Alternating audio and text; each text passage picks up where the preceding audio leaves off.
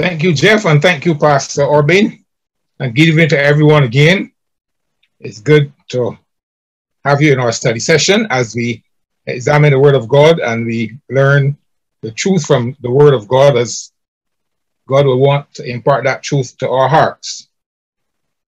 We are in the book of Revelation and we are examining the 20th chapter in relation to the Millennium. And this is in connection with the kingdom of God, because remember, we are on the theme of the kingdom of God. And we're looking at the concept of a millennial kingdom, which is the literal 1,000-year reign when Christ returns to the earth. And this is believed by the premillennial group, which comprises of the majority of the evangelical churches. And that's the particular theological perspective that they have in relation to the kingdom of God.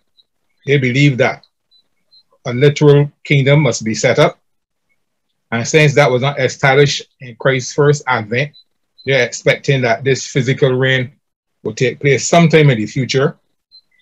We don't know exactly when that time will be, but according to them, it will happen when after the rapture and the great tribulation is completed. Then Christ will come back and he will set up this 1,000-year reign. And we are examining the scriptures to see if this is an accurate interpretation of the Word of God and if this is the teaching that we can ascertain as we examine the scriptures. We did identify the fact last week that the millennium is only mentioned in the book of Revelation. We don't see it in any other part of the scripture in the New Testament, nor in the prophecies. Even though we indicated that there's some prophecies which we have to examine, which they interpret to refer to the millennial kingdom. We would agree that they refer to the kingdom of God, but we would examine these scriptures to identify the fact as to whether they were referring to Christ's first advent and the establishment of his kingdom when he came to earth, or if this is an actual fact referring to a millennial kingdom, which is a future reign of Christ for that 1,000-year period. We have recognized that when dealing with apocalyptic literature, there's a lot of figurative and symbolic language used. And so if we're to do a proper exegesis or hermeneutics of the word, we must bear that in mind. We must take into consideration the literary genre that is used, because that is very critical in our understanding. So we say the word millennium is not actually used in the text. It's a word that we would have derived from the Latin, which means 1,000 years. And that's how we arrive at the term millennium. But Revelation 20 does mention a reign of 1,000 years, but not the actual word millennium is used in that text. Recognize the fact that Jesus taught a lot of things about his kingdom, but he never mentioned this 1,000-year reign, which was a future event. We never saw it mentioned by Peter or Paul or any of the apostles. And we never saw even the mention of a 1,000-year reign by any of the prophets that would have been speaking very significantly of the kingdom of God. I would have given you some passages in Isaiah to study, and we are going to look at some of these passages tonight, because these are passages that the premillennialists would use to draw the conclusion that they're referring to a millennial kingdom, because some of the things identified in those passages have not actually occurred as yet. The reality is, if it's figurative language and not meant to be taken literally, that's the reality as to why they will not have occurred. Because remember, when we were looking at some of the literature in relation to the statement that Jesus would use in Matthew 20 about the moon turning to blood and the sun not giving light and the stars falling from heaven, we saw that that same type of language was used speaking of the destruction of Babylon, the destruction of Egypt, and the destruction of Edom. And that same language was used, and those people never experienced the moon turning to blood. They never experienced the stars falling from heaven, or they never experienced a total blackout of the sun. So which means that that was judgment language used. It was poetic language. It was figurative language. And so it was meant to be understood that way. So since we had evidence of that language being used, and yet those things never were practically realized, we can also conclude then that some of the literature used in referring to the kingdom of God while the premillennialists might argue that we have not seen these things happen, so it means that they have to be fulfilled because they were spoken of. That could be the result of the fact that the language used was figurative language and was never meant to be realized in a literal way. And that's why it would not have been experienced in the life of the Jews. Last week, I also listed a number of the tenets of the premillennialists in relation to how they interpret the book of Revelations. And I tried to engage you in some dialogue to see if you could counteract some of these arguments that they were using in relation to how they interpreted the passage and whether it would stand the test of other references in the Bible, because remember, one of the principles we must use in interpreting the word is that we will always compare scripture upon scripture. Let the Bible interpret itself and let easier passages interpret passages that are figurative and might be a little more difficult to interpret, which means that we have to check other references. And I was hoping that you would have remembered some of the things that we would have done earlier, but we did not have a deep engagement in relation to those particular aspects, which I will want to just briefly review tonight, because there are scriptures that we can use which will refute some of the arguments that they're putting forward. I did indicate that some people might not have been in the study from the very beginning, so they might have missed some of these references that we had used to counteract some of the arguments that the premillennialists use in the way they look at the ending of the world and their perspective on end time events. So what I will do tonight is to glance at a few of these passages quickly so that we will be able to tie things together and you can see the arguments that you can use to justify why we believe what we believe in relation to these particular references concerning the kingdom of God, concerning the end of the world, and what it is going to be like when Christ returns. Because remember, we said there's a full narrative, and we have to be careful that we do not isolate parts of it and then miss the whole picture and do not get the full truth of the word of God.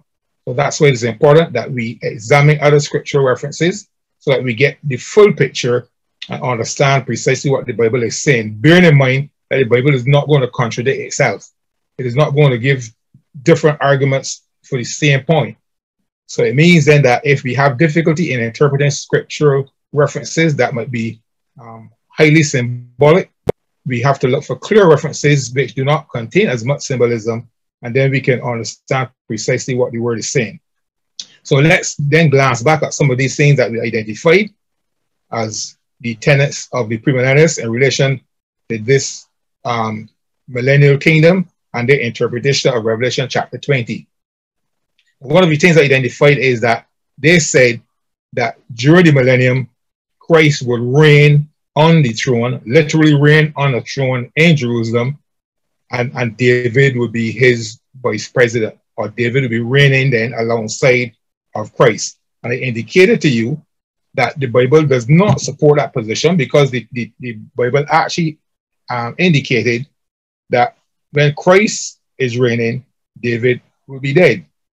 So if that reference is accurate, it means that it cannot be applied to the millennium, because then Christ and David will be reigning alongside of each other and David will be alive, which meant that that reference that was given in the book of Samuel, remember I mentioned that Nathan the prophet, and Nathan is not a major prophet nor a minor prophet, but he gave some significant words which were prophetic words that God would have given to him to share with David. So I want to glance back at that passage. I mentioned it, but I did not actually look at it or engage you in it. That was 2 Samuel chapter 7, verse 12 and 13. And this is to refute the argument that Christ and David will reign side by side in the millennium, when the scripture actually did teach that when Christ is reigning, David will actually be resting with his fathers, meaning that he will be dead. So this will have to be a scripture then that was prophesying about Christ's reign in his kingdom in his first advent, and not his return to the earth in his second advent. So we look at that. 2 Samuel chapter 7, verse 12 to 13. Nathan said to David, "And when the days be fulfilled, and thou shalt sleep with thy fathers, I will set up thy seed after thee, which shall proceed out of thy bowels, and I will establish his kingdom. He shall build a house for my name, and I will establish the throne of his kingdom forever." Now, some people are inclined to think that that prophecy was referring to Solomon, being of the seed of David, and that he will build a house, meaning build a temple for God. And that was the interpretation that some people wanted to apply to that, but it really would not have been referring to Solomon, because it says, "He shall build a house for my name, and I will establish the throne of his kingdom forever." And Solomon's kingdom was not an everlasting kingdom. He reigned for 40 years. King David reigned for 40 years. And I think Saul, the first three kings of Israel, each of them incidentally reigned for a period of 40 years. So the mention then of a throne and a kingdom that will last forever will obviously have to be a reference to Christ's kingdom, which Daniel also said was a kingdom that was going to be an everlasting kingdom when it was established. And the final sentence says, "I will be his father, and he shall be my son." So this is obviously a prophecy referring to Jesus, and it is referring to his kingdom, which will be established when he came. And during that first advent, obviously David would have been sleeping with his fathers, which meant that he would have been the earth as a dead person. So it could not have been referring to the millennial kingdom. It would have had to be referring, yes, it's a kingdom passage, but referring to the kingdom of Christ at his first advent. And this is what I believe is the reference that Isaiah would have been making in many of the passages which we will look at. And one of them is Isaiah chapter 11, verse 1, which is sort of corresponding to the prophecy that Nathan made here, saying that God will set up an offspring out of the line of David. And if you notice in Luke's first chapter, where he identified the lineage of David, it traced right back through David's line, right back to the Shemitic line through Abraham, because all of those persons would have descended from the line of Shem, one of Noah's sons, and that's how we get the term Shemitic. In our more modern vernacular, we have dropped the H and we say Semitic. So the Jews are referred to as the Semitic line, but really it's the Shemitics or the Shemites, which is the line coming from Shem. And right through that line, Abraham coming right down through David, right down through Jesse, through David, and onto Christ. That's the lineage through which Christ would have come. And Nathan is prophesying here that the Messiah that will come and establish his kingdom will come through David's line. And Isaiah also saw that. Isaiah chapter 11, verse 1. He says, "And there shall come forth a rod out of the stem of Jesse, and a branch shall grow out of his roots, and the Spirit of the Lord shall be upon him." Now again, watch the language. A rod out of the stem of Jesse, and a branch shall grow out of his roots. Now, is that literal? Certainly not. Figurative language, but that is also saying precisely what Nathan was telling David, that a descendant is going to come out of his lineage who will be the person to set up an everlasting kingdom. And obviously this was in reference to Christ. Now I want to look a little further at Isaiah chapter 11 while we are there, because this is one of the passages that the premillennialists would use to support their idea that because this is a passage that has not yet been fulfilled, it means that it will have to be something realized in the millennium. And we will look at it to see why they will not be justified in that particular interpretation. So let's read right through Isaiah, because we need to understand the figurative language, and we cannot take part of it as figurative and then the other part as literal. And if we look at the full passage, we will see the intent of the author here. So we pick up from verse 2. And the Spirit of the Lord shall rest upon him, Spirit of wisdom and understanding, the Spirit of counsel and might, and the Spirit of knowledge and the fear of the Lord.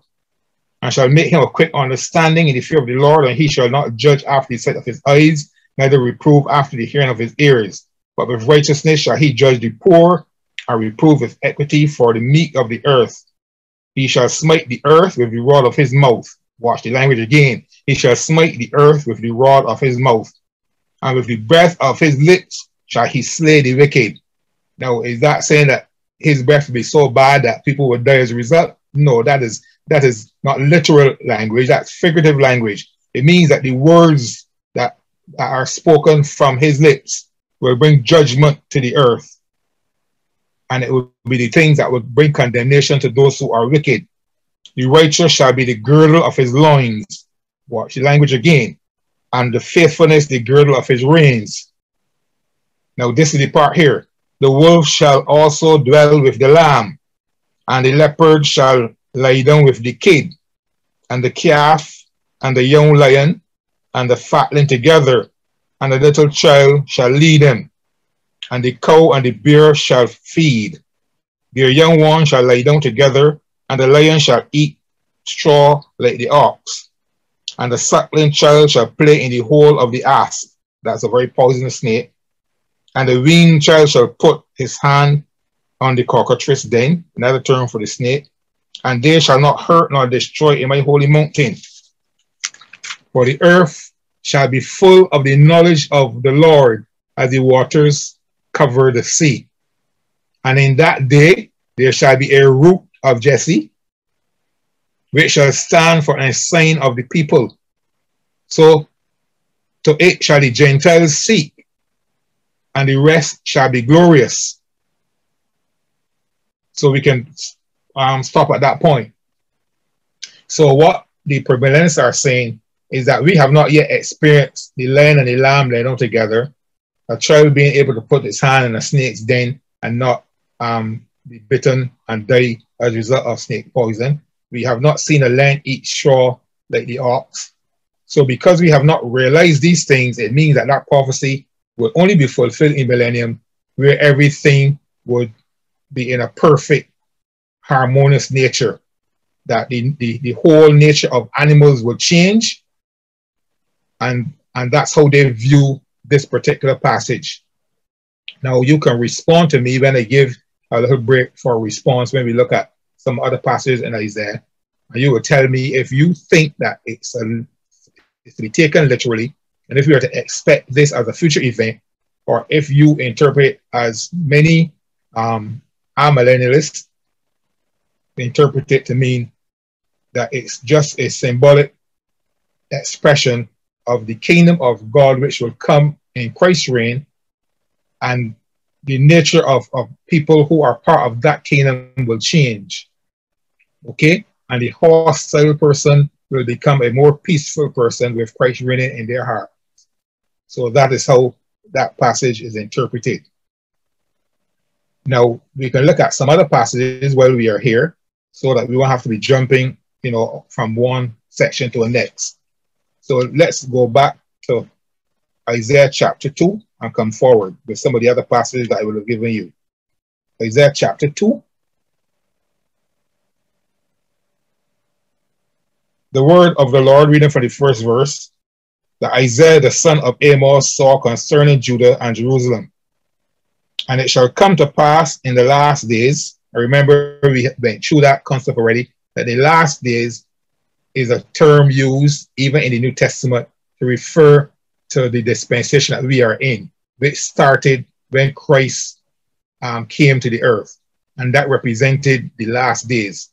Paul said in the book of Hebrews that God has spoken to us through the prophets, and in these last days he has spoken to us through his son, meaning that he was speaking to us in this current dispensation through Jesus Christ. So the last days is not necessarily referring to the end of the world. When we are referring to the end of the world, we see the term when we look at the book of John, the last day. So it says in the last days, referring to the time when Christ will come, that the mountain of the Lord's house shall be established on the top of the mountains, and shall be exalted above the hills, and all nations shall flow into it. And this is speaking of Jerusalem, because remember, Jerusalem was the capital of Judah, but it was also the spiritual capital. That's where the temple of God was, and that's where people came to worship. And many people shall go and say, Come ye, and let us go up to the mountain of the Lord, to the house of God, of the God of Jacob, and he will teach us of his ways, and we will walk in this path. For out of Zion shall go forth the law, and the word of the Lord from Jerusalem. He shall judge among the nations, and shall rebuke many people. See, that's with the words, as Isaiah said, from his mouth. And they shall beat their swords into plowshares, and their spears into pruning hooks. Nation shall not lift up sword against nation, neither shall they learn war anymore. Again, the argument is that this has not been literally realized. We are still in a world where there is war. And what they're saying is that during the millennium, there will be perfect peace, and there shall be no war. So they interpret this to mean they shall beat their swords, into plowshares. So the war implements will be used for agriculture, and their spears into pruning hooks. But again, my expression and my understanding is that this is a figurative, this is a poetic way of Isaiah expressing what the nature of the kingdom of Christ will be like when he comes, and he's using figurative language, he's using poetic language, and he's expressing it in a way to get us to understand that there'll be a significant change in the nature of people who receive Christ as their Lord and who are reigning with him in his spiritual kingdom. So yes, there'll be a change. We spoke about the kingdom of peace. It is reigning within. So when we talk nation knowing no war, it is not speaking about war in the sense that there will be no war on the earth, but people who are part of the kingdom of Christ and whose heart Christ is reigning, that would be a kingdom of peace. There will be peace among those people. There will be peace among the nations whose God is the Lord and who have Christ as their Savior. But this is another verse that they use to say this is referring to the millennium. So we do agree on one point, that the passages are referring to a kingdom.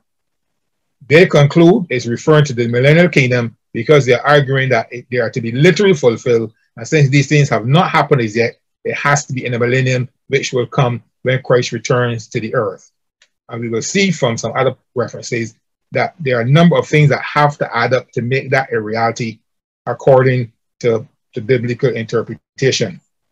Now, they used to argue that the Old Testament did not see the church age. They did not see the Gentiles. But we have seen two passages here mention about the Gentiles being having access to the kingdom of God and coming into a relationship with Christ. So in fact, the kingdom of God in relation to the Gentiles was actually seen in the Old Testament. Now another passage was Isaiah chapter 35. This is literally interpreted by them again to refer to the millennium, right? So this is where the connection is. That's why I'm dealing with these passages, because I told you that we will delay them until we look at the millennium. There are kingdom passages, but we believe that they're referring to the kingdom that Christ established when he came on earth. And they believe that because these things were not literally fulfilled, because they are making a literal interpretation, that they have to take place in the millennium. So this is their argument for a 1,000-year, literal 1,000-year reign in the future. But we say no to that.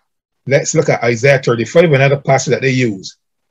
First verse, the wilderness and the solitary place shall be glad for them, and the desert shall rejoice and blossom as a rose. It shall blossom abundantly and rejoice even with joy and singing.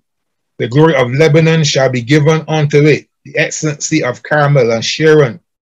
They shall see the glory of the Lord and the excellency of our God. Strengthen ye the weak hands, and confirm the feeble knees. Say to them that are of a fearful heart, be strong, fear not. Behold, your God will come with vengeance, even God with a recompense. He will come and save you. Then the eyes of the blind shall be opened, and the ears of the deaf shall be unstopped. Then shall the lame man leap as a hart, and the tongue of the dumb shall sing. For in the wilderness shall waters break out, and the streams in the desert, and the parched ground shall become a pool, and the thirsty spring of water in the habitation of dragons, where each lake shall be grass and reeds and rushes, and a highway shall be there, and a way, and it shall be called the way of holiness. The unclean shall not pass over it, but it shall be for those that where fair men, though fools, shall not err therein. No lion shall be there, and no ravenous beast. So you see, if they're talking about the lion laying down with the lamb, now this says no lion shall be there. So if they're using this as a millennial kingdom passage, it's going to contradict their interpretation of the other passage, the lion laying down with the lamb. No lion shall be there, nor any ravenous beast shall go up thereon. It shall not be found there, but the redeemed shall walk there. And the ransom of the Lord shall return and come to Zion with songs of everlasting joy upon their heads. They shall obtain joy and gladness, and sorrow and sighing shall flee away. Now, again, this is a kingdom passage.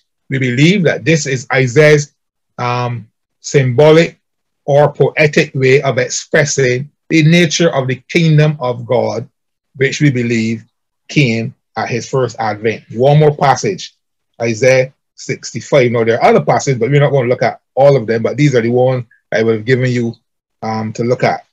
All right, a short one here from Isaiah 40 before we get to 65. Isaiah chapter 40. I'm going to read from verse 4. Comfort ye, my people, saith your God.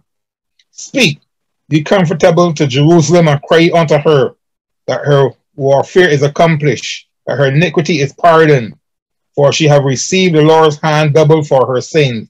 The voice of him that crieth in the wilderness, prepare ye the way of the Lord, make straight in the desert a highway for our God. Remember,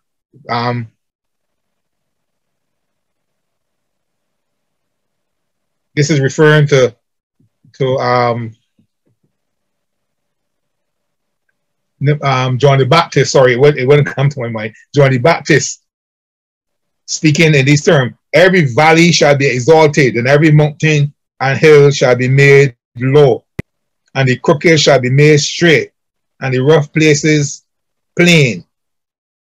And the glory of the Lord shall be revealed, and all flesh shall see it together, for the mouth of the Lord hath spoken it. It's another prophecy of Isaiah. Watch the language. Does he mean that every valley and every mountain will be made low, and every valley will be exalted, and every place become a plain? So the mountains will be pushed down, and the valleys will be raised up, literally? No, he's not speaking in literal term here. He's speaking again in poetic language, speaking of the kingdom of God. Isaiah 65.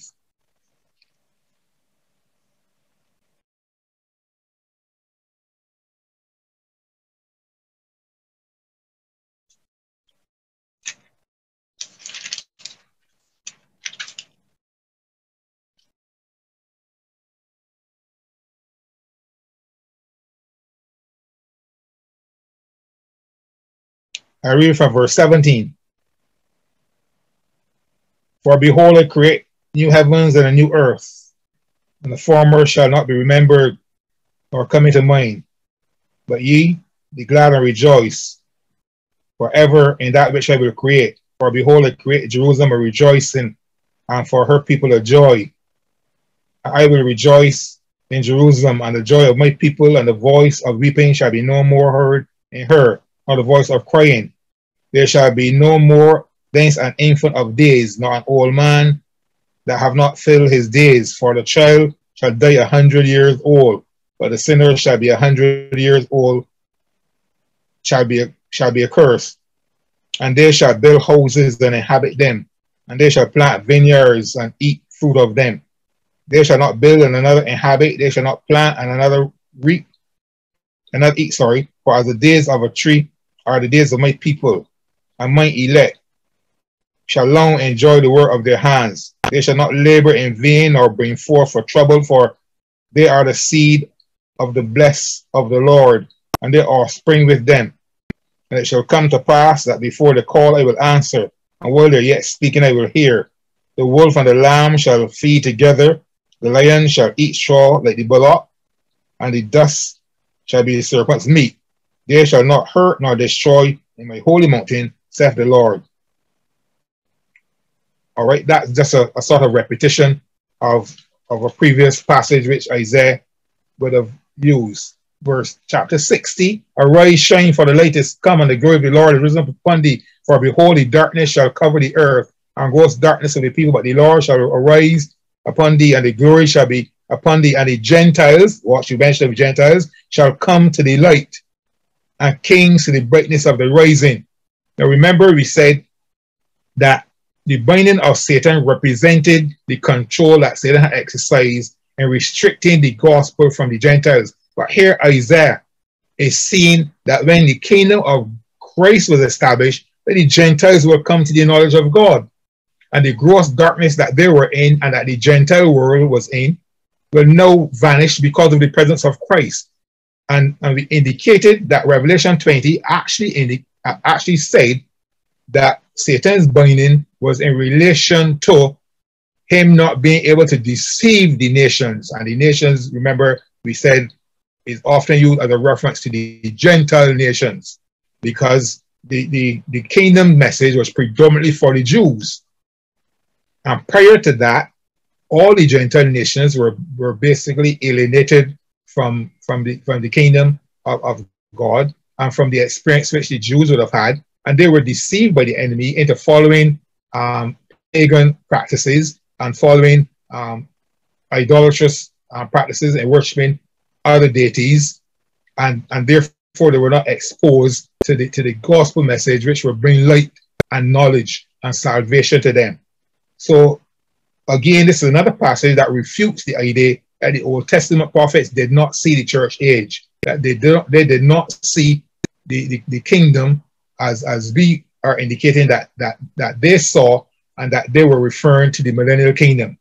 Now, I am arguing that most of these passages that you will see in Isaiah, and there are numerous others, but we will not look at them, are referring to the kingdom of God coming at the advent of Christ. Christ established a spiritual kingdom, and the gospel was preached to the Gentiles during the time of Christ.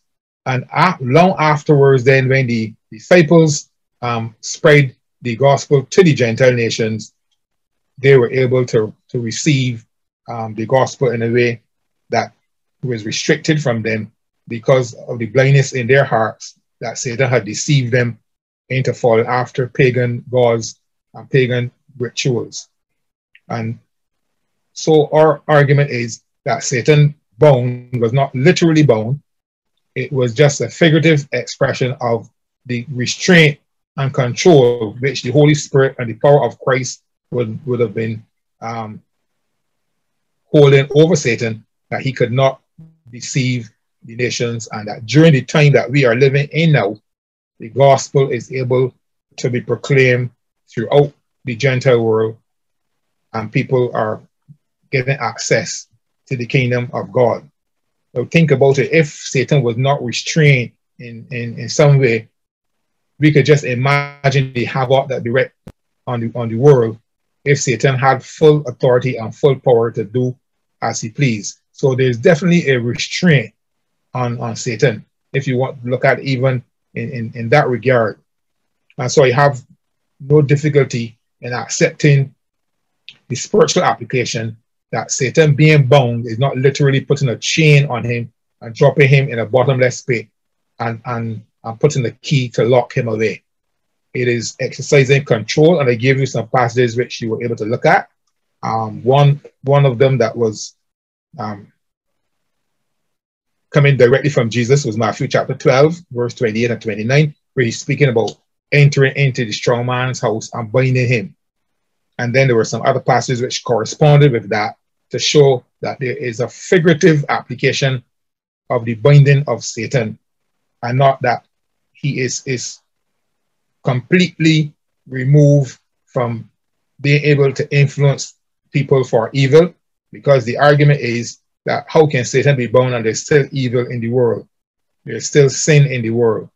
The reality is the Bible never said that the binding of Satan was to stop sin or to stop evil or to stop things that are not of God. It says that he was bound, that he would not restrict the gospel from reaching the Gentile nations. Because the reality is that even if we were to bind Satan, and even during the millennium, if they want to literally say that Satan will be put away, then they have to explain why there's still going to be sin in the millennium and why would people still have to be saved from sin.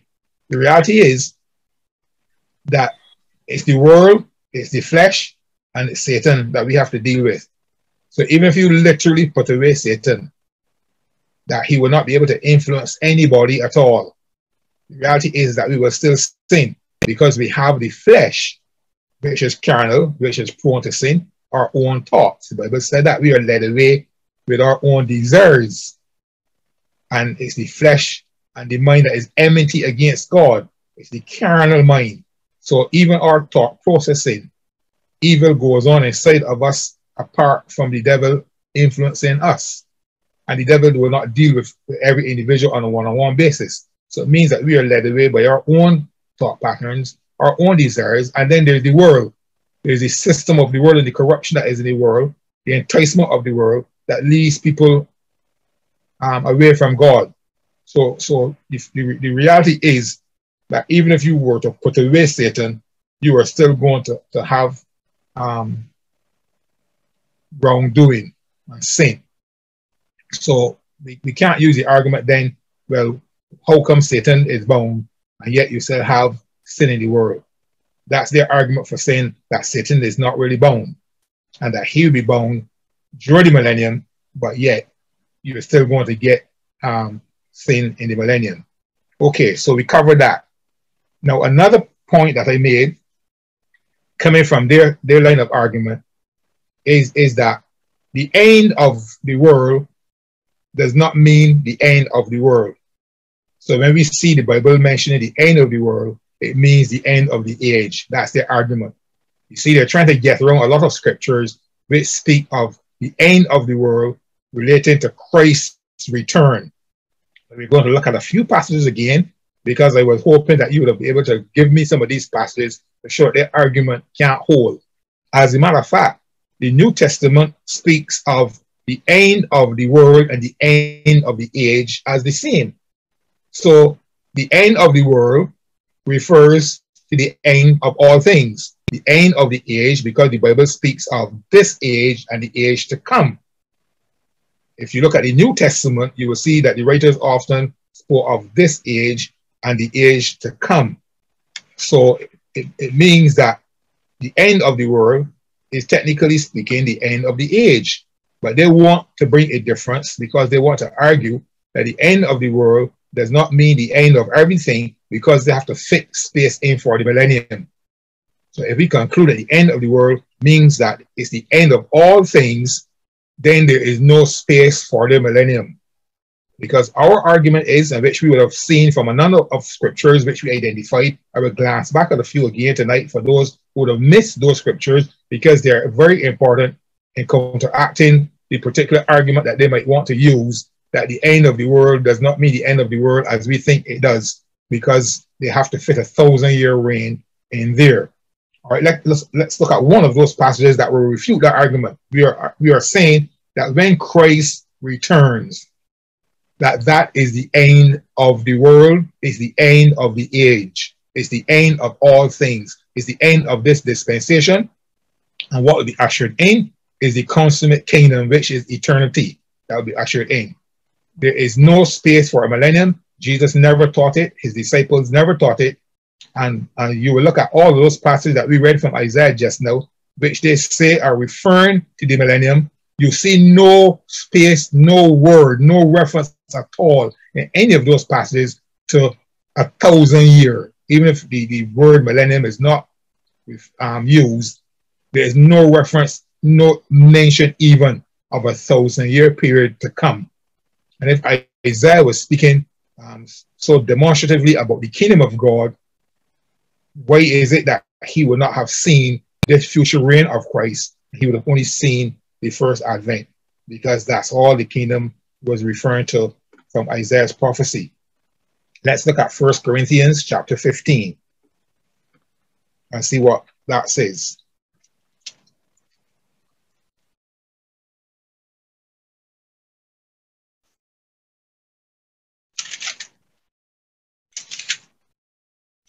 First Corinthians 15, and I read from verse 20. I would have shared this passage before, but again, some people might have missed those sessions, and I want you to see the references that were drawn to show that when Christ comes back, there's no room for a millennium. There is an end to all things. We are going to read from verse 22. I remember in 1 Corinthians, Paul was dealing with the resurrection and what happens at the resurrection, and the mortal shall put on immortality. We shall all be changed. We shall become a different sort of people. So we are not people with the nature that goes into the millennium. Verse 22 says, "For as in Adam all die, even so in Christ shall all be made alive. But every man in his own order, Christ the first fruits, because he's the first of those who were resurrected on his own from the grave. Afterwards, they that are Christ at his coming." You see what that is saying? Christ is the first fruit of those that came back from the grave. And afterwards, they that are Christ at his coming. So those persons who belong to Christ will be resurrected, and they are going to be resurrected at his coming. Then cometh the end. Watch the language of Paul. Very precise, very clear. It's not symbolic. It is not poetic language. It is not hyperbole. It is not figurative language. It is plain, simple language. And remember, we said use texts that are plain and straightforward to help you interpret texts that are figurative or symbolic. And Paul is saying here that Christ will resurrect those that are his at his coming. And then cometh the end. I don't know how you can interpret that, but just that the end comes after the resurrection. And the end comes at Christ's coming. Then cometh the end, and it goes on. When he shall have delivered up the kingdom to God. What kingdom? If you're now waiting for a millennial kingdom to take place after Christ returns, and Paul is saying that Christ returns and he hands over the kingdom. What kingdom? That's the kingdom that has been made up of all the people who have received Christ as their Lord and Savior. He is now handing us over. He's now presenting us faultless to the throne. He is now presenting to the Father all the saints that would receive him. The dead in Christ that rise, plus those that were living at his coming. That is the kingdom. And he hands that over at the end. Even the Father, when he shall have put all rule and authorities, all rule and authority and power, put down everything. He brings an end to all rule and all power and all authority. An end to it. For he must reign till he have put all enemies under his feet.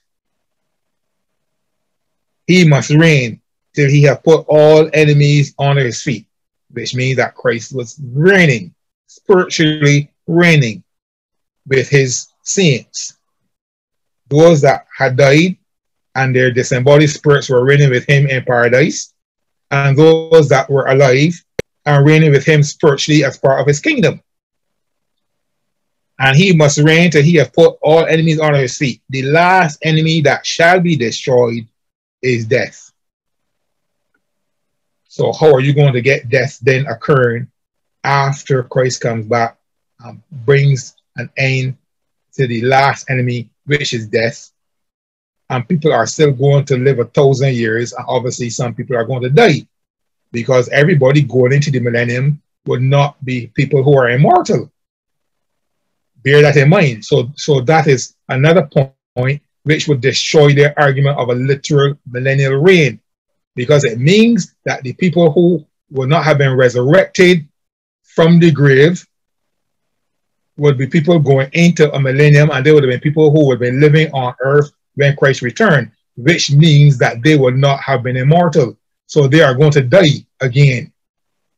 And then, as they say, resurrected after the 1,000 years for the great white throne judgment if they were not Christians. So if the last enemy is death, and Christ reigns until the last enemy is put away, and that happens when Christ returns, it means that there cannot be life continuing after Christ, because it means that death would occur, and then the enemy of death will not have been really put away, because death will still occur in the millennium, because you are going to be carrying immortal people into the millennial kingdom. How should that happen? That is not scripturally accurate, and it does not fit in with the full picture.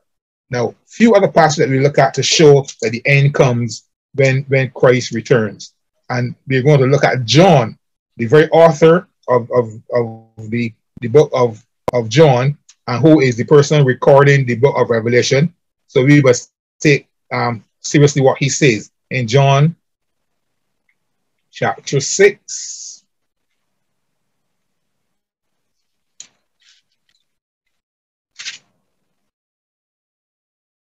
Or we could look at John chapter 5 and John chapter 6. John chapter 5, verses 28 and 29. Now, I'm using these to refute the arguments that the millennials are putting forward, so you have a strong position as to why you would not support their particular perspective. Marvel not. John chapter 5, verse 28 says, "Marvel not at this, for the hour is coming in which all that are in the grave shall hear his voice, and shall come forth, they that have done good unto the resurrection of life, and they that have done evil unto the resurrection of damnation." And that is going to happen at the last day. How do we know that? We turn to chapter 6 and look at verse 39 and 40. And I want you to notice that in that passage, that when the resurrection takes place, both the just and the unjust are resurrected. What the premillennialists say is that the first resurrection is the bodily resurrection that takes place at the rapture, because I'm going to show you tonight that we don't have two literal bodily resurrection. We have a spiritual resurrection and a physical bodily resurrection. We have a first spiritual death and a second separation from God, which is the second death. And again, this will refute the argument that the premillennialists are making when we look at Revelation chapter 20 and look at what is meant by the first resurrection and then what is meant by the second resurrection. So they say that the second resurrection takes place after the millennium, where only the unsaved. So what they argue, and it cannot match with the scripture, you look at the whole picture, is that there's a separation of 1,000 years between the resurrections.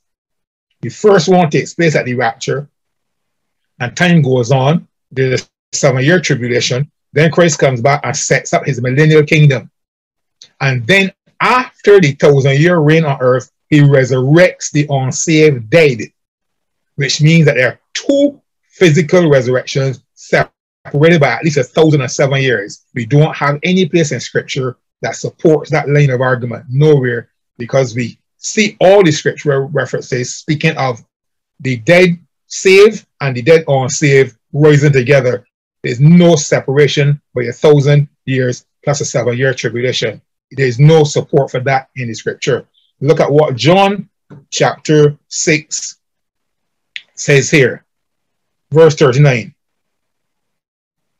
"And this is the Father's will, which has sent me, that all which he hath given me, I should lose nothing, but shall raise it up again at the last day." Now, again, you can't have anything after the last. And what Christ is saying is that all the people that God have given to him, all the saints, all the Christians that are part of the kingdom, those that have died, he is going to raise them up at the last day. that's the end of the world, the end of the age, however you want to put it. That's when Christ's return is the last day.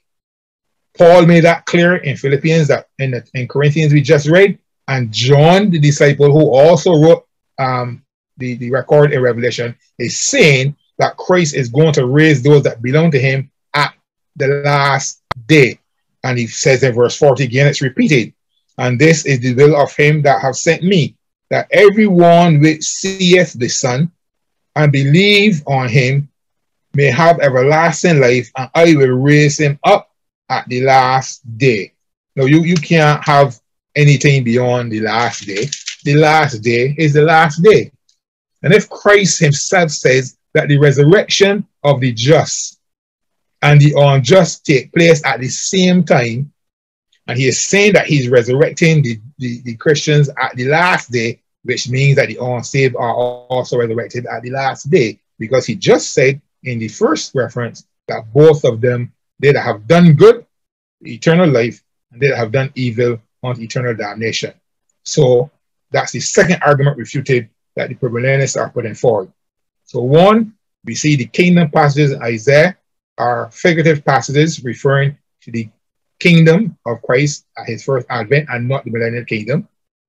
We are saying that the coming of Christ brings an end of the world, the end of the age, just different terms used, but it's the end of everything, confirmed in Corinthians, confirmed here in John, and I gave you the passages which I will not go back to for the sake of time in Matthew chapter 13 with the parable of the tares and the wheat and the parable of the net.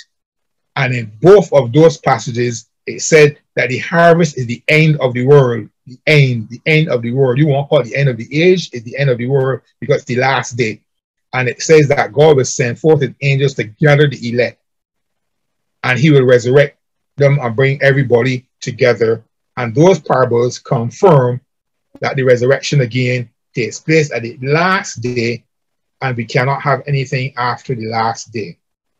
All right. Then we had the passage in 2 Peter chapter 3, which speaks of the end of the world. And we said, no, there's no space. So there's no time for the millennium, according to Jesus' teaching, and there's no space. 2 Peter chapter 3. We hinted at these, but we were looking at the references now, so you have actual references that you can write down and you can look back at.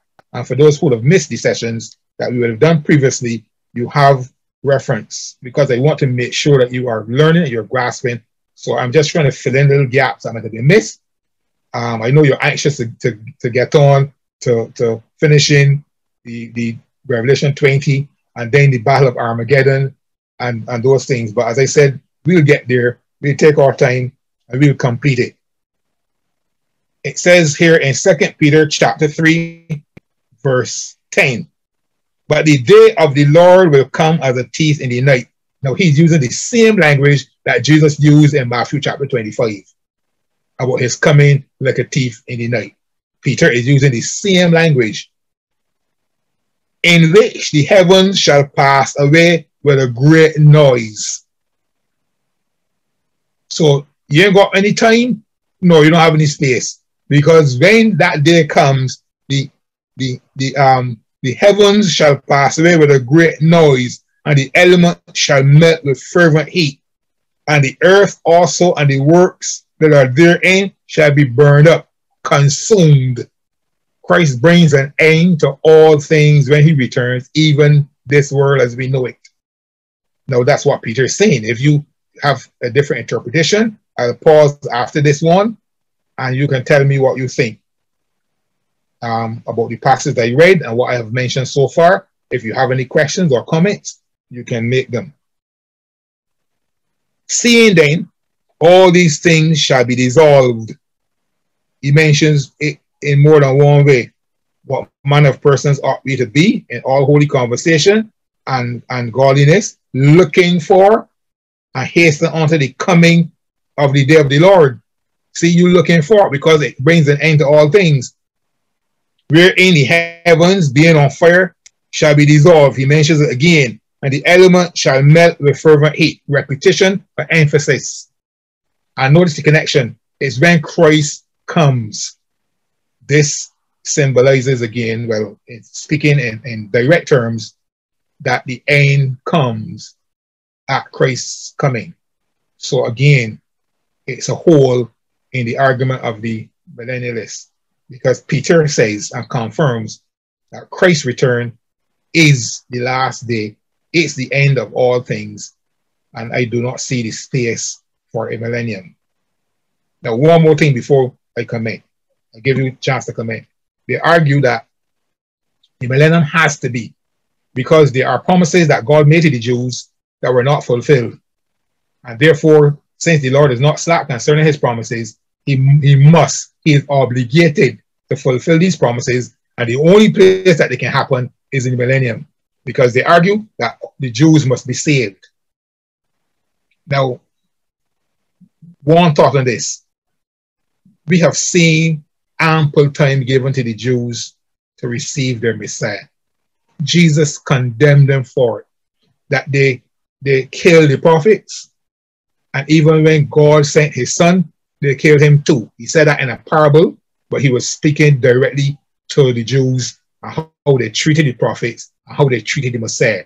And he told them as a result, judgment will come on them. And his temple was destroyed, and God's covenant was now established among the Gentiles, the new covenant.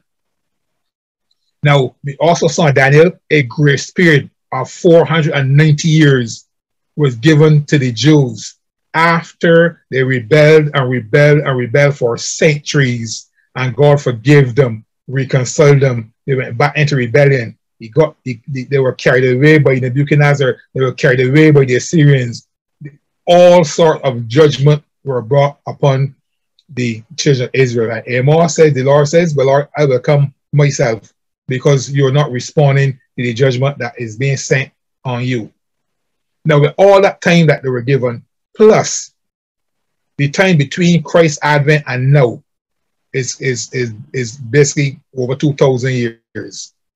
The Jews had all of that time to repent as a nation, and they're still rejecting the Messiah. Now, you want to tell me that God will judge the Gentiles, because that's what the millennialists will say. He will judge the Gentiles who are unsaved when he returns, but he will usher the Jews into this millennial period, and he give them another 1,000 years to get saved as a nation, because Paul's will is that all the Jews will be saved, and that because that was not fulfilled and realized, then there has to be a chance given for the Jews to be saved. Now, you're telling me that the Jews got all this time, and it will really be injustice on God's part to judge the Gentiles, but give the Jews another 1,000 years after all the time that they would have had to get saved.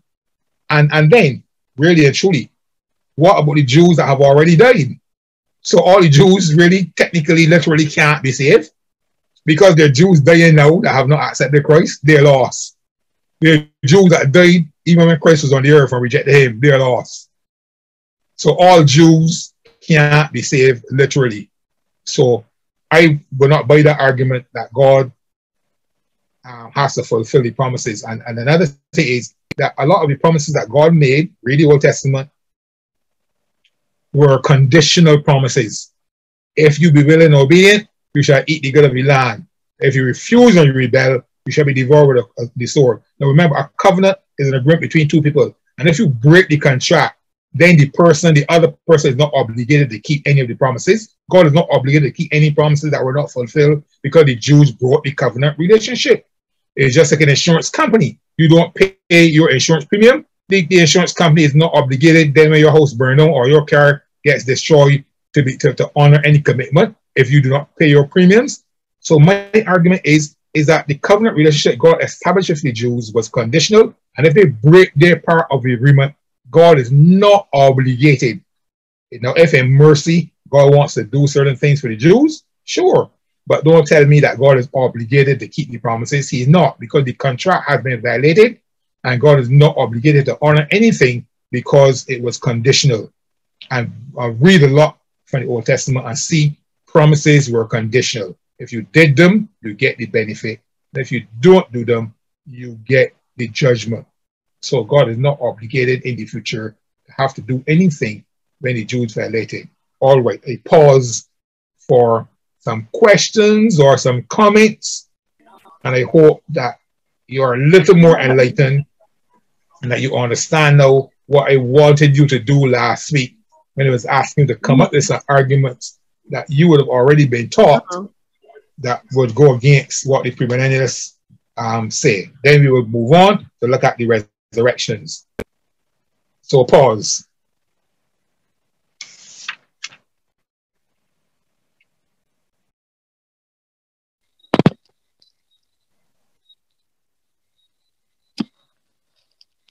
I believe you have a query comment from Pastor Carrington. Yes. Hi, Brother Jackman. Yes, Brother John, good to hear you. You too, my brother. How is it possible that we can build our spears, we can build our swords and plowshares and that kind of stuff? I thought we start fighting wars with spears and swords and that thing millennia ago.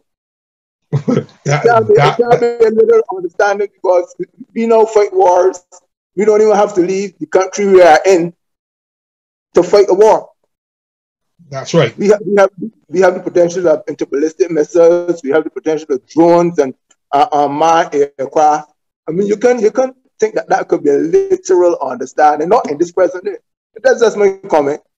Right, and that is a very good comment, Brother John. You see, because we are projecting a future, and a future then that these things will not make sense at all, as you rightfully said. Now, when we come to the Battle of Armageddon, and they talk about 200,000 Chinese coming together in the Valley of Jehoshaphat to fight against the Jews, it comes back to the argument.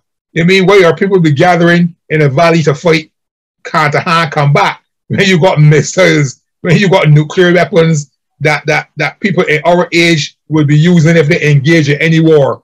So again, that refutes the whole literal interpretation that they are applying to these things. But we leave that to when we get to the Battle of Armageddon. We're not getting there yet, but I guess connecting that point, because the point you made is a significant point. You can't now be looking at that to carry forward the future when who will be beating spears into plowshares and the swords, the spears in the pruning hooks and the sword in the plowshares. No, it is not a literal rendition there. All right, thank you for that comment, Brother John. Good night, Reverend Jackman. Yes, Brother Randy. Yes, I'm here. Got in late, but now I want to ask you one question. What are your thoughts on the Jews? Because you know you hear this talk about the Jews returning to Jerusalem. Yes. What are your thoughts about that, the Jews returning to Jerusalem? And then my another question would be, would you say that the Jews today are God's chosen people? Because you know some people still say that. Would you say under the dispensation of grace that the Jews are God's chosen people? And what are your thoughts on the Jews? Because some people said before, I think the thing about Armageddon, you mentioned that the Jews will return to Jerusalem. What are your thoughts on that? All right. Now, again, that is an interpretation which they have based on some of the scriptural references that they have made. But if all the Jews are going to return to Jerusalem, now Jerusalem is going to be a real crowded place, because again, and they're going to be saying that these are going to be signs that would sort of precede Christ's coming. Now you got millions of Jews in Russia, in the United States, in many of the other European countries, in Great Britain. There are Jews all over the place that, as the word indicated, they have been scattered. And what they are literally expecting is that all the Jews are going to return to Jerusalem. Now, I don't see the literal application of that, but that is what they believe. And then, as I indicated, we were thinking of a special edition where we look at the Jews and see who we are really speaking about when we're talking about the Jews. Are the people who we are seeing living in Israel now are really the Jews that we would have been reading about, making a reference to in the Old Testament and even in the references made in New Testament. These are things that we have to consider, but we won't go into that now, because those are some topics that will spur a little sort of controversy and debate, which I won't want to get into now. But there are some interesting topics which people have begun to engage a lot of study on. As they say, there's some very interesting revelations that come out of those studies when we examine them in the nature of the Word. But again, if we are looking for that to happen, which means that that's a prediction that will still have to be in the future, because there are still millions of Jews all over the world, and I don't know where the space is going to come from for them to return. Then plus all the living Christians that have been resurrected, then plus, sorry, all the Christians that have been resurrected, then plus all the ones that have been living on the earth at the time. Listen, they are going to add to billions. And how are you going to literally put those to reign in Jerusalem with Christ? So you see the whole logistics of it, if you're going to look at it literally, it is not going to add up in the context of how, and Israel is a small place. So I have my doubts about the application of that. Not all the Jews might return from all the countries, but you might get Jews moving back to their homeland. And I think they have said that over the last decade, there have been a number of Jews that have repatriated and gone back to Jerusalem. But that does not include the whole diaspora. There are millions of Jews still all over the place. So I do not know how that will literally unfold.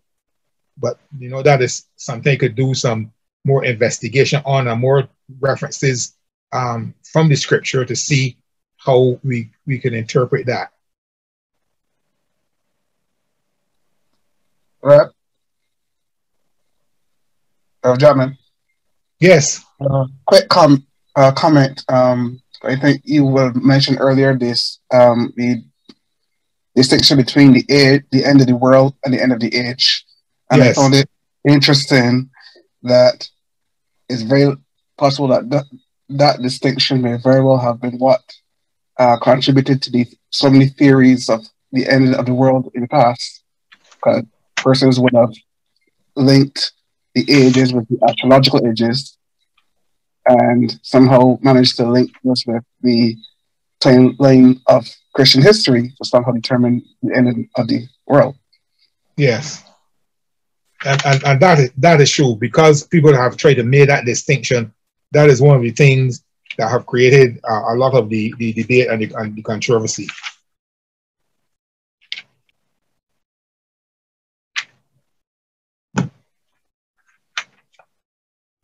You see, because they want to see the end of the age as the end of the church age, or the end of this dispensation. So what they will accept, yes, that we are living in the church age now, which is the dispensation of grace. That's what we refer to as the dispensation of grace.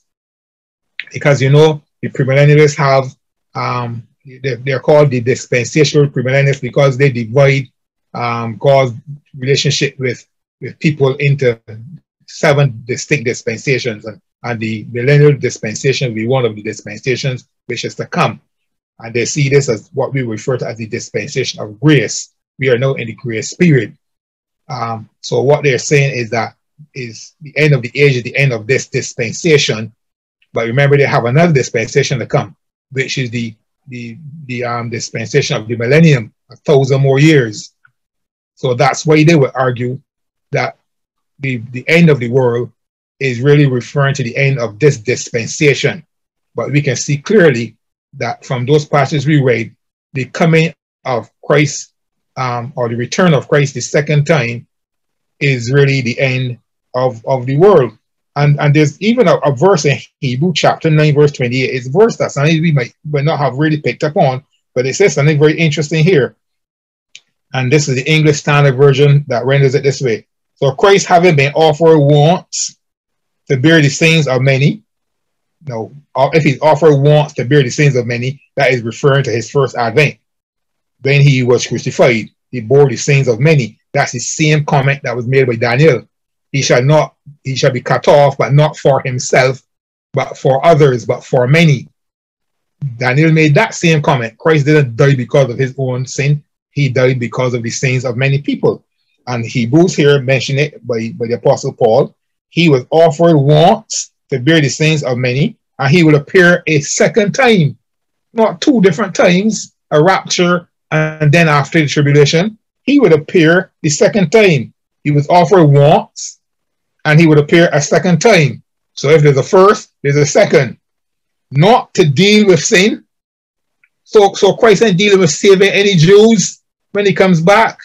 They have their chance to be saved all. You know, in this dispensation, in what we term is the extended period, which we call the 1,000-year millennial period, which we said is not a literal period. It's a prolonged period from Christ's advent to his second coming, which is the dispensation of grace, which they have time to be saved, and they are still rejecting Christ as a nation. Now, there are some Jews that have accepted Christ. There has been a remnant of Jews that have always responded to Christ, and I believe that there are some Jews in our modern day area that have accepted Christ. But as a nation, the Jews have not yet received Christ as their Savior.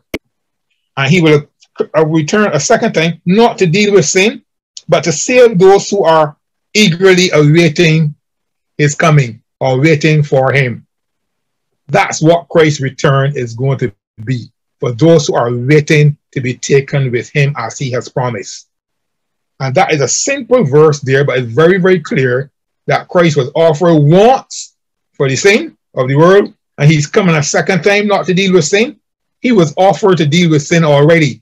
And when he said it is finished, that is what was finished. His sacrifice for sin was complete. And you now have all of this grace period, all of this millennial age that we are in to be saved.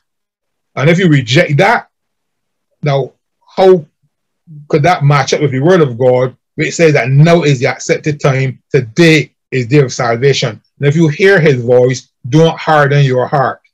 And yet, having said all of that, you're going to come back and give people a chance to be saved, while the ones that rejected are going to have to be judged, and people get another 1,000 years, because all Jews will not be living. They will have people that are Gentiles that are still living in other parts of the world, because the only people living on the earth will be people in Jerusalem? Certainly not. So it's a whole complication if you try to look at the whole picture, and it will bring confusion, and the Bible is not a book of confusion. It's very clear and it's very precise once you interpret it the right way. So again, Revelation does mention a first resurrection. It does not mention a second resurrection. And I concluded from the last session that it means then that the first resurrection will have to be a spiritual resurrection. The text did say, blessed and holy is he that have part in the first resurrection, on which the second death has no power. Now, we did say there's no mention of a first death in that text. It mentions a second death. There's no mention of a second resurrection in that text, but it mentions the first. But obviously, if there's a first, there's a second. So the first resurrection will obviously be a spiritual resurrection, because we do not have two literal bodily resurrections. That's why I proceeded to deal with those scriptures first, that you get a clear understanding when we get here that the Bible does not teach two physical bodily resurrections. All the dead and all the dead that are in the grave will hear his voice and shall come forth. That was made very, very clear, and those were Jesus's words. Marvel not at this, for the hour is coming, which all that are in the grave shall hear his voice and shall come forth. They that have done good and they that have done evil. The parables in Matthew chapter 13 mention the same thing. The wheat and the tares grown together until the end. The fish in the net are together, and you separate them at the end, which is the end of the world, which is the last day. There's no more time after that, so there cannot be two bodily resurrections, one occurring at the rapture, and then another one occurring. As a matter of fact, I indicated that according to their perspective, you're going to have more than two resurrections, because according to their teaching, one would have to occur at the rapture. That's what they say. At the rapture, Christians are resurrected and snatched away and carried to heaven to reign with Christ for 7 years. But remember, there's no part in the Bible that mentioned this 7-year period. They took that out of Daniel. And we say that that cannot be a proper interpretation of the word, because the 490 years is a full period of time that was allocated. It says that was determined for the Jews and for Jerusalem and for what God was going to do to Jerusalem and what he was going to, at a time he's going to give them to receive reconciliation and to turn away from their iniquity. That was 490 years. You cannot pluck 7 out of that and project it 2,000 years down the road. That is not a proper application, because there's nowhere in Daniel that is even hinted. But they must get in the 7-year tribulation, so they pull that 1 week, which should be 7 years, out of that context and push it for the future. That's how they get 7 years of tribulation. But there's no part of the Bible mentions 7 years of tribulation. I did indicate, I believe we are going to get tribulation. The world is going through tribulation already. The Christians encountered tribulation already.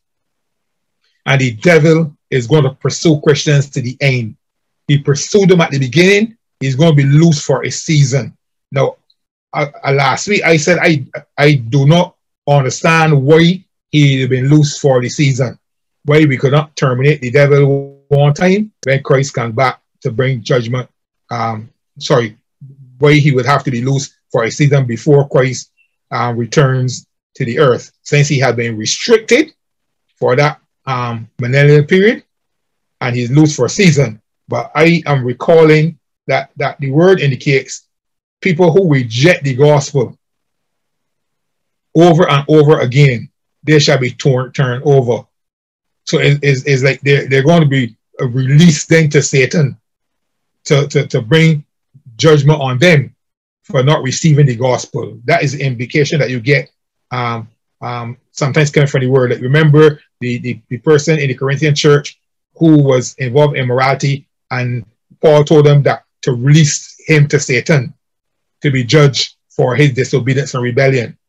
And the Bible does say that because people refuse to believe the truth, they shall believe a lie. So I think really that being loose for a season is again to bring judgment on people who have been rejecting the gospel, and Satan is going to go all out to do what he can to assault the world, and that is also going to be something that will bring hardship and tribulation on the earth, and Christians are going to be part of that. I don't believe that we're going to escape. Now, Revelation might be full of a lot of hyperbole, but I believe that some of the things in Revelation could actually specifically happen because they're not far removed from reality. And if you look at the bowls and the vials open in Revelation, they speak of some tremendous things happening on the earth before Christ returns, and judgment that will be unleashed on the world because of a disobedience. I remember I said last week that in the same way that Jesus brings judgment on the Jews for rejecting him with all the time they were offered, now people are having grace and they're rejecting it. So when this period is over and Satan is loose for a season, a lot of judgment is going to come on the earth, and we're going to see some things happening. Now, as I said, some of it could be hyperbole, meaning the things look really outrageous. But remember that we had a tsunami in the Indian Ocean that 230,000 people were drowned, were killed. We had an earthquake in Haiti in 2010, and over 230,000 people were killed. We had a flood in China, I think it was in 1931, 3.4 million people were drowned. Over 1.7 million square miles of land was flooded out. So yes, you can have some real catastrophes, and so some things in Revelation can actually literally happen. But we are going to be here, and the premillennialists think that we will escape by being raptured, but no. So the first resurrection to me is not the rapture resurrection. The first resurrection, I think, is a spiritual resurrection, and the Bible does teach that.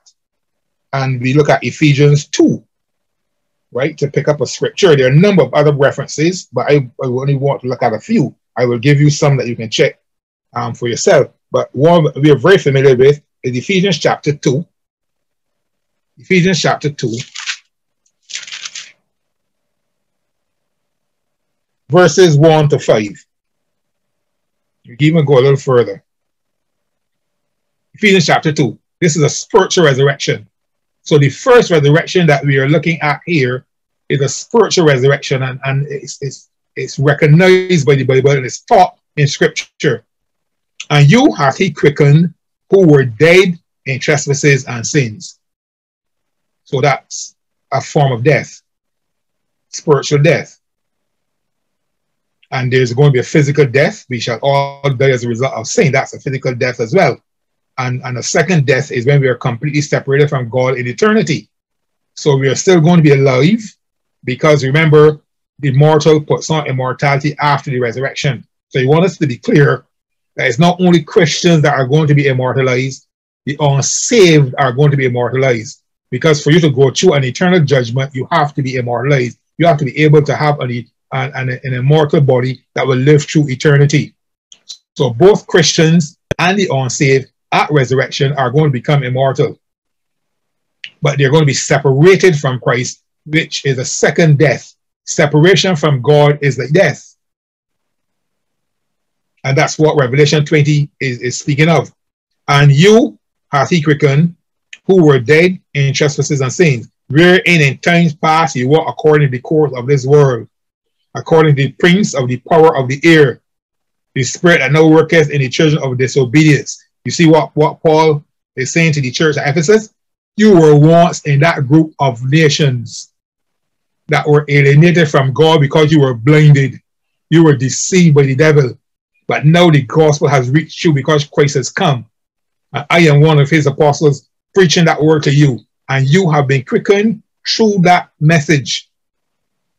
Among whom also we had our conversation in times past in the lust of the flesh, fulfilling the desires of the flesh. You see how you were sinning, and of the mind, and were by nature, the children of wrath, even as others. But God, who is rich in mercy, for his great love wherewith he loved us, even when we were dead in sin, spiritually speaking, have quickened us, resurrection, together with Christ, and have raised us up together and made us sit together in heavenly places in Christ Jesus, that in the ages to come he might show the exceeding riches of his grace in his kindness toward us through Jesus Christ. Now that's a spiritual resurrection. And Paul is addressing it there to the church at Ephesus. And then you have Romans chapter 6, verse 4 to 13. You have Romans chapter 8. Colossians chapter 2, 12 and 13.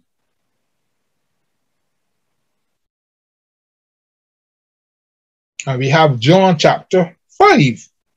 We looked at that when we were speaking of the resurrection of the dead, but that also speaks of a spiritual resurrection. John chapter 5. You can glance back there. John chapter 5, verse 24. It says, Verily, verily, I say unto you, he that heareth my word and believeth on him that sent me hath everlasting life, and shall not come into condemnation, but is passed from death into life. That's a spiritual resurrection. And then he went on to say, Verily, verily, I say unto you, the hour is coming now, when the dead shall hear the voice of the Son of God, and they that hear shall live. Now he's speaking of both resurrections here, a spiritual resurrection in one verse, and a physical resurrection in the other. You will hear my words and pass from death to life, and then the hour is coming that the dead shall hear the voice of the Son of God, and they that hear shall live. The dead.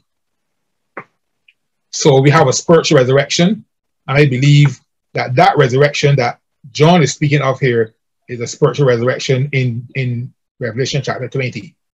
And the reason why that contradicts the premillennial position is because they say that resurrection, when it says the rest of the dead did not live until the 1,000 years were finished, that is the final resurrection of the unsaved. So they're saying that verse there, where John is saying and making that statement, is referring to the resurrection that takes place after the millennium, which they call the Great White Throne Judgment, which only unsaved people will be resurrected. But that can't be true, because the text itself says this is the first resurrection. So if they say it is the last, and the text is saying the first, it cannot be referring to a physical resurrection. So the first resurrection is a spiritual resurrection in which they are holy and blessed. And the second death will not have any power over those who are part of the first resurrection. Meaning, all the people who hear the voice of God and respond to his word have everlasting life and shall not come into condemnation, but is passed from death to life. And the second death, which I said is eternal separation from God, is not a physical death, because the people who are separated from God in eternity will be alive forever. The punishment is an everlasting punishment.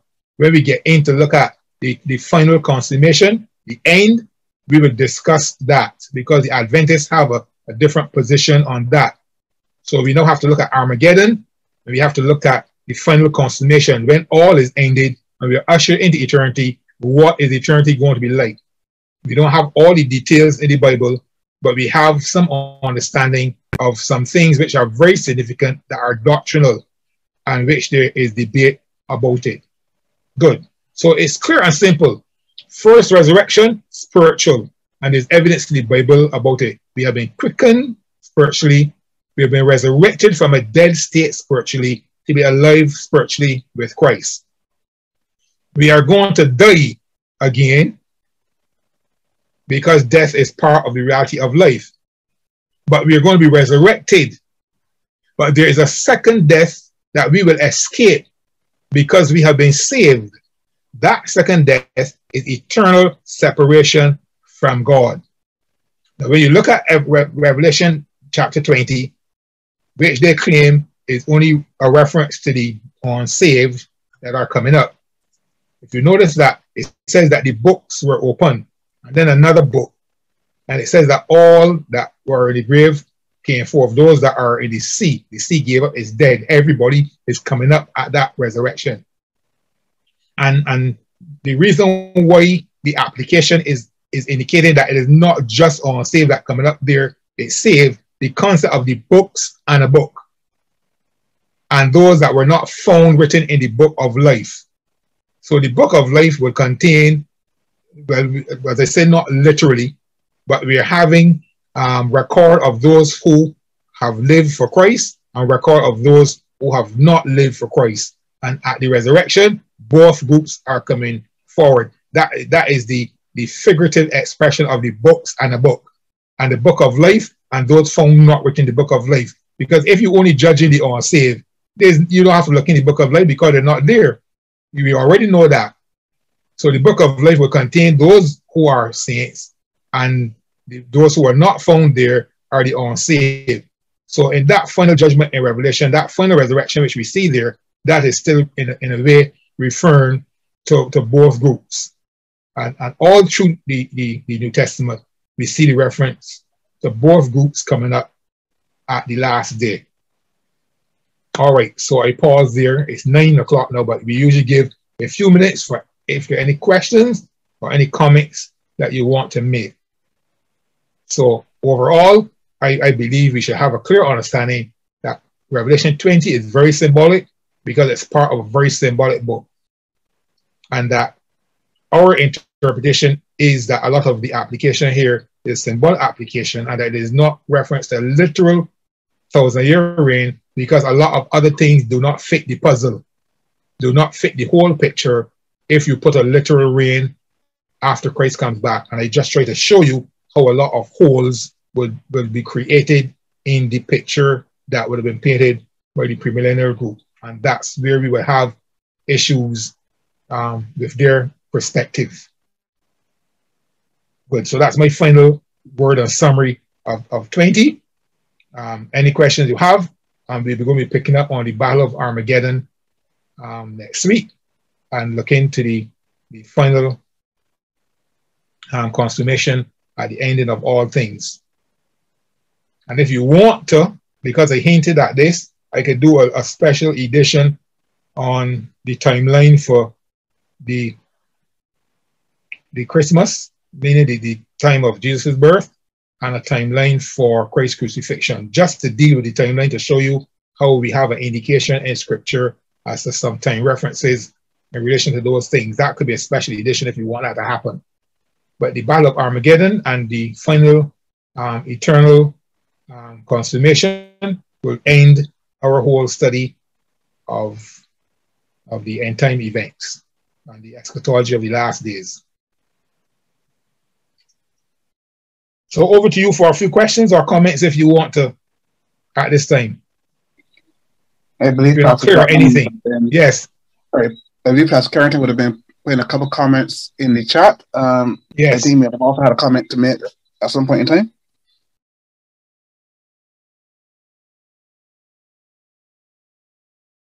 That's somebody to me or Pastor John? Look at this, Pastor John. Yeah. I was just giving, adding credence to the text you had put for the resurrection, both Daniel 12:2 and Acts 24:15, both speak of a general resurrection as identified by John. So that, just in reference to the folk who are listening, that they can find, even in the Old Testament, reference to a general resurrection. There will be a general resurrection. But the spiritual resurrection, the spiritual resurrection happens to us while we yet live, while we are yet in mortal bodies. Yes. General resurrection is when we are translated or we are resurrected, depending on whether we are dead or alive when Christ comes. Correct. All right. Thank you for that, Brother John. That's very correct.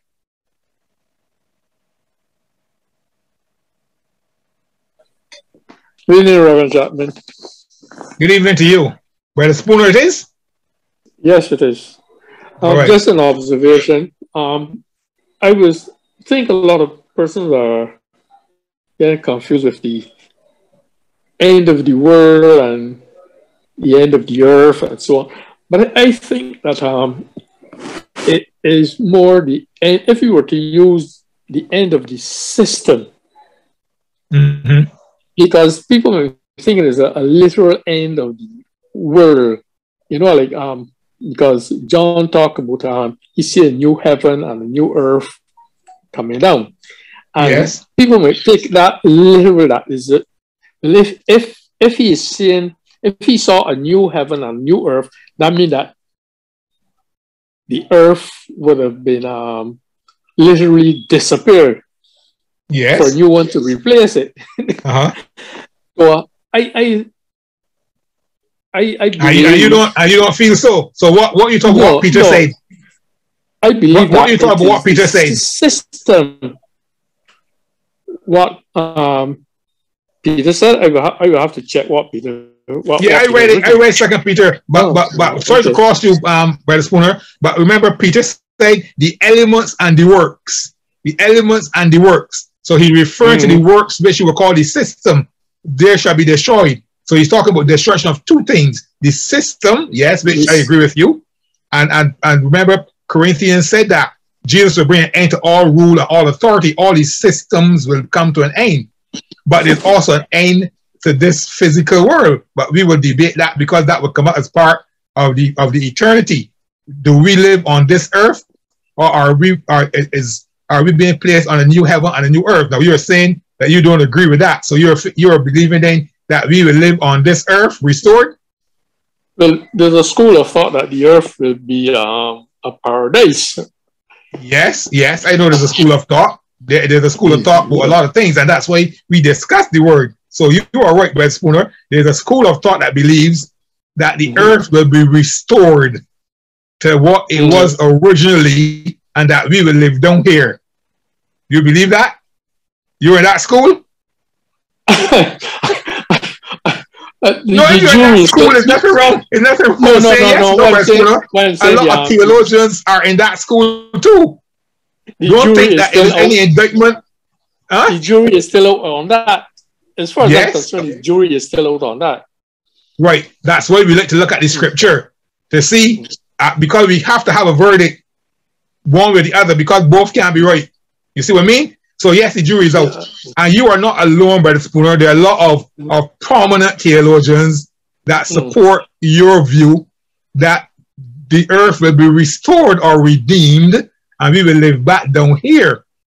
But remember, I quote some simple verses last time. As long as the earth remains, Jesus says, heaven and earth will pass, but not my words.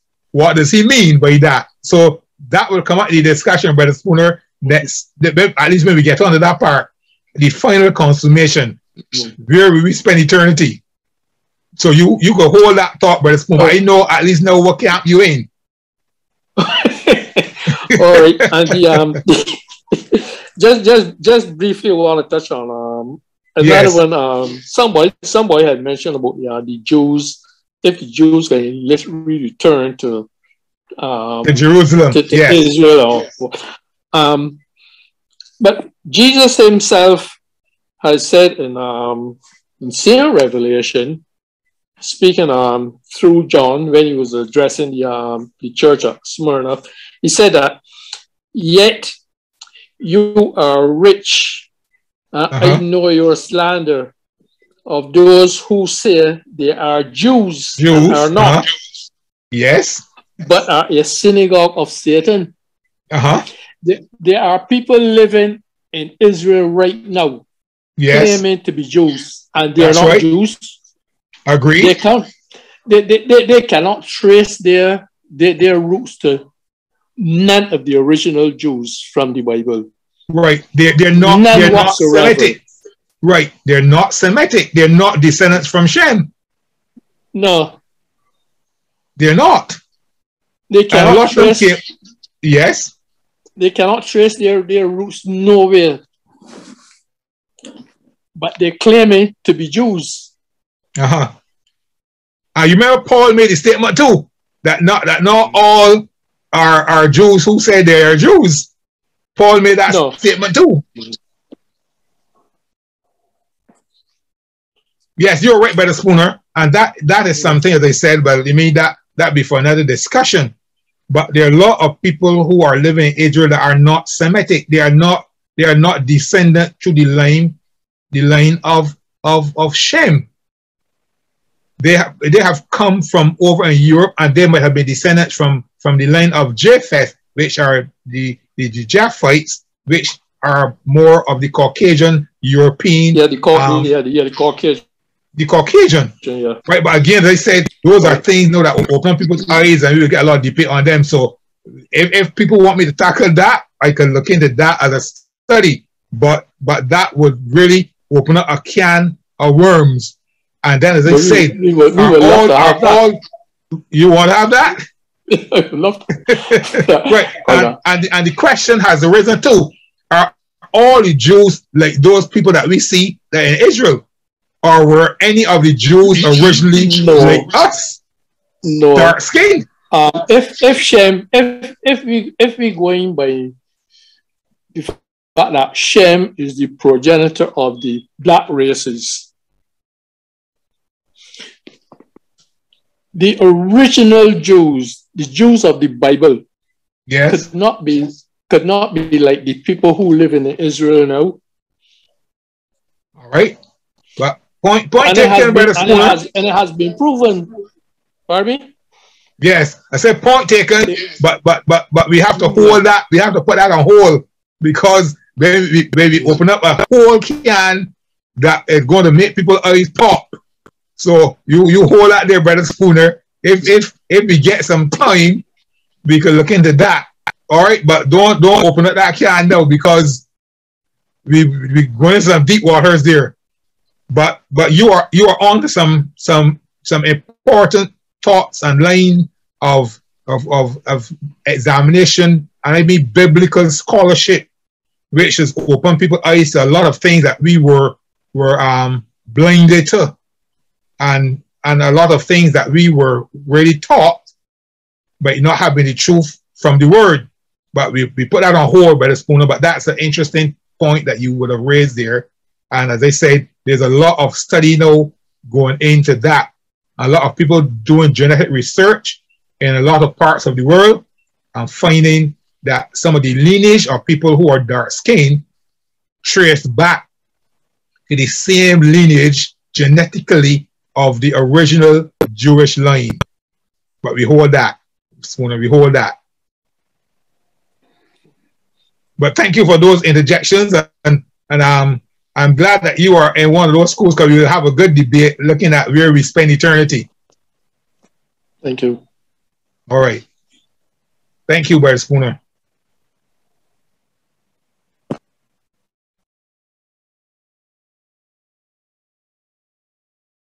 All right, Jeff, it seems like there's no more comments and no more questions. I know some people's minds are being stirred now for some things that they will want answered because the Battle of Armageddon, and as I say, and our final consummation should open up some new things to us. So we're going to stop there for tonight. We got some more good discussion to come in the following sessions. So thank you for being with us. God bless you, and over to Brother Jeff. Yeah, thank you, Reverend Jackman. Sandra Pollard Bostic is saying, thanks, Eddie, for explaining Revelation 20. It is now so very clear. All right. So that has been made clear to I'm her. glad for that. So, I hope other people are clear too. Yeah, so thank you very much. I'm looking forward to the session on the Battle of Armageddon and so on. We encourage persons to do some reading, do some research so that it could be interactive. Thank you, Pastor John, and for all the others who would have shared. And I'm going to ask